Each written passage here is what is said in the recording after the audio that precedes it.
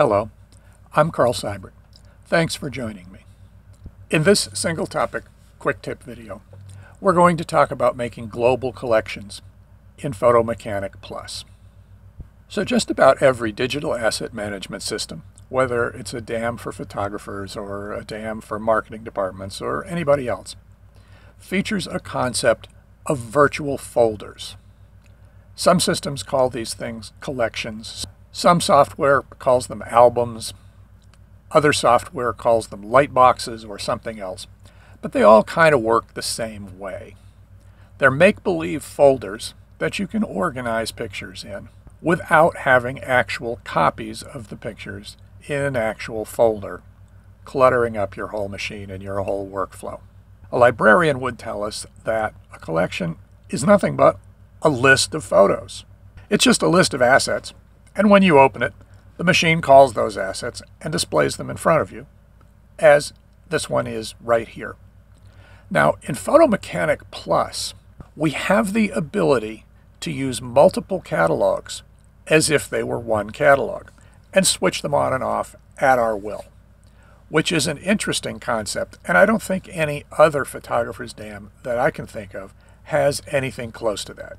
Generally, you're just in a catalog, and it takes an act of Congress to go to another catalog, and that's that. So while we've grown used to this ability in Photomechanic Plus to go from catalog to catalog and bridge them and whatnot as our heart desires, we may have discovered that in Photomechanic Plus, collections, our virtual folders, are specific to catalogs. Each collection is owned by a catalog, and it can only contain images that are in that particular catalog. Now, if you think about it, that's actually a pretty good way to approach this. And the developers of Photomechanic Plus clearly have thought through a lot of this stuff. If you have, for instance, a collection of bathroom mirror selfies in one catalog and you're working in another, let's say you're working in your client work catalog, I'm going to take a guess here and say that you probably don't want that bathroom mirror selfies collection popping up and being visible when you have that catalog turned off. Okay, well that's just great, but a lot of times we make collections of stuff that bridges our catalog, stuff that might live in any number of catalogs. Your portfolio is a prime example. So what if we want to put a picture in a collection and it turns out that that collection belongs to a different catalog? Well, let's see what happens. Let's go ahead and do that. Here we have a collection open, and this is a collection of beauty berries, and that's an actual thing. That's an actual kind of berry. And let's just say that we have this curated collection of beauty berry pictures, and we want to add to it as we go along. So we're looking at the collection, and if we look at our collections palette over here, we can see that our beauty berry demo collection is actually a member of or belongs to our Garden Pre-2020 catalog. And this is actually fairly realistic. One way you might divide catalogs is by date. You might have one for this year, one for next year, or whatever. So let's say that we've moved along and it's the present time and we want to add some more beauty berry pictures to this catalog. So I will pop over here to search, and I'll do a search to find some beauty berries. So I will type beauty, B-E-R-R. Now, a common problem when we search for something like berries is that unless you're a lot more organized than I am, you're going to have pictures of a berry and pictures of multiple berries. And you may not have gone to the keywords to put in the opposite plural or singular form so that any given berry search, whether it's for a singular berry or plural berries, returns all your berry pictures. Okay, and we're really straying a little bit from our single topic of collections here. But this is kind of an important concept. When I search for berries, I want both plural and singular berries. Very, very fancy digital asset management systems, whether they might be premises-based and cost hundreds of thousands of dollars, or whether they might be cloud-based and cost hundreds or thousands of dollars per month to use, have the ability to know about plural words. Such a fancy DAM would be able to understand that berry and berries probably want the same set of pictures in return. And if it's fancy enough, it's not only going to do berry and berries, which is a case of a word ending in a Y or ending in IES, but it could probably do goose and geese as well. And certainly if we were looking for roses, I would just type rose and leave it at that. So the way Photomechanic works by default is that it searches for strings, not words. So that would be the equivalent in most DAMs of having a wildcard at both ends of a word. So in most DAMs that don't cost $1 zillion, I would think, oh, okay, I want berries or berries. So I will type BERR and wildcard the rest of the word. I don't have to do that in Photomechanic Plus. Photomechanic Plus acts as if there's a wildcard at both ends of every word, unless I tell it not to. So here we go. I just type BERR. I don't have to type a star or anything like that. And I'm going to get a whole bunch of beauty berry pictures. All right, so let's put ourselves in 2020. So we're going to be looking here for pictures that are in this catalog, Garden 2020.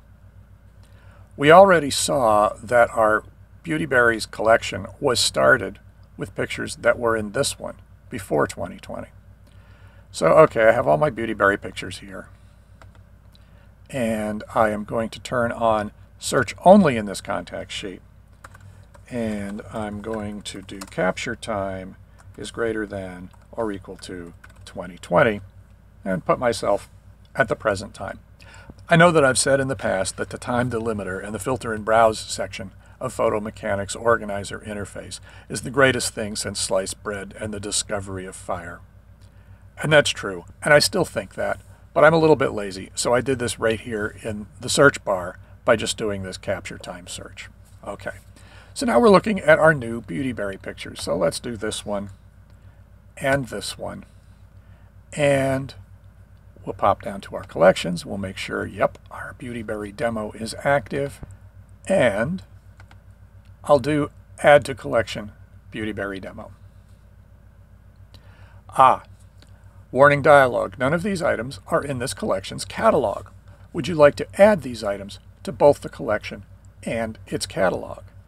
Well, no, I really don't want to, because presumably if these berry pictures are living in a different catalog from those berry pictures, there's actually a reason for that, and I don't want to mix them up in the catalogs and make a muddle out of things. So, no, that just really won't do, but I really do want to have my collection of Beauty Berry pictures that goes across catalogs.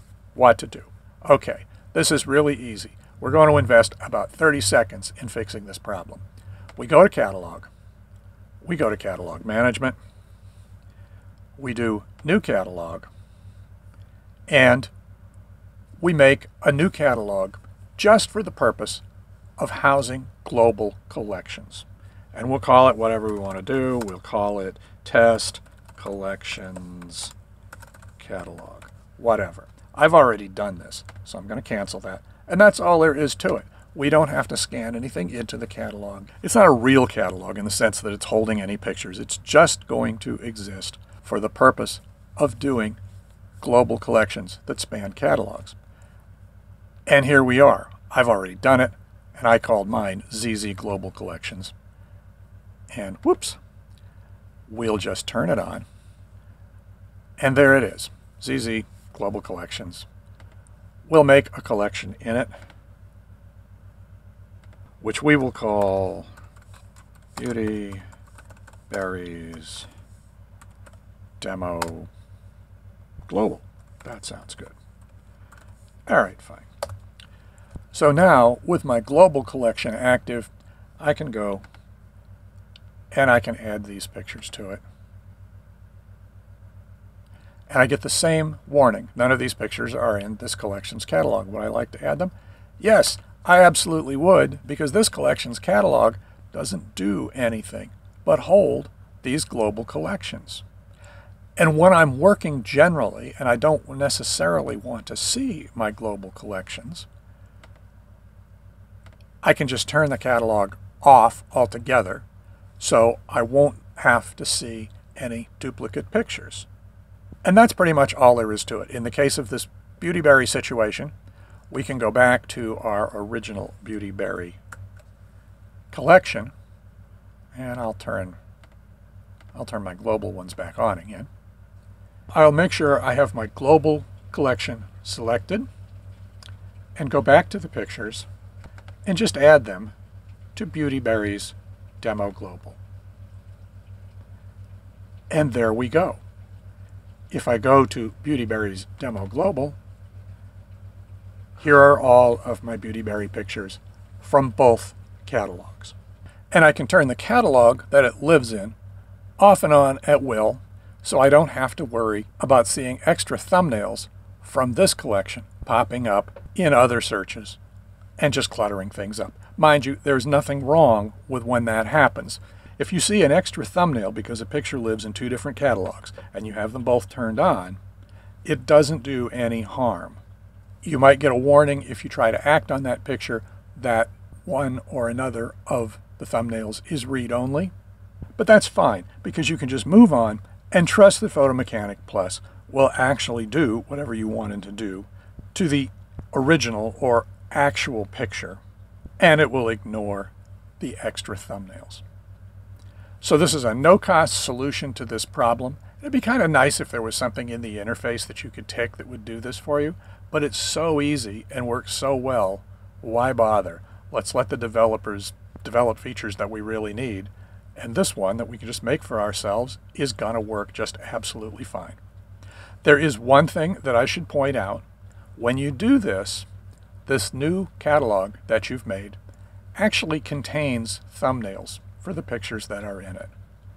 That probably doesn't even matter in the slightest to you, but if you do zillions of collections, and you probably won't in Photo Mechanic Plus, but if you do zillions of them, it's going to take up some space.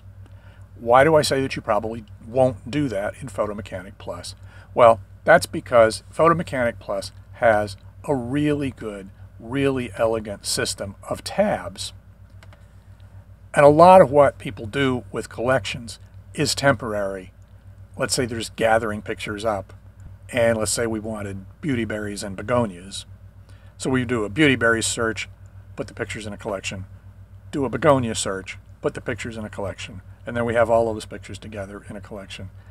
We might still want to do that, it's possible, but more likely in Photo Mechanic Plus, we would just go over here to search and we would turn off reuse search tabs, and we would get a tab full of beautyberries and a tab full of begonias. We would do whatever we needed to with the pictures, let's say gather them up and upload them to our agency or whatever, and we would move on. So as a result, in Photo Mechanic Plus, at least I don't make temporary collections for much of anything.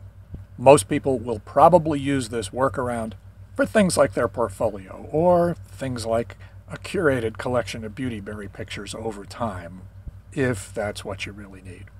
So there it is, a 30-second workaround that gives you the ability to have global collections in Photo Mechanic Plus. So as always, reach out in the comments down below, or on the blog, or in social media. Let me know if there are topics that you would like me to cover in the future. Let me know if you use this global collections trick. And on your way out, if you found this video useful, please hit the like button. That really helps with videos like this because it helps search in YouTube. And these videos are specific. People find them by searching. So that would be a good thing. Be safe out there, and as always, mind your metadata.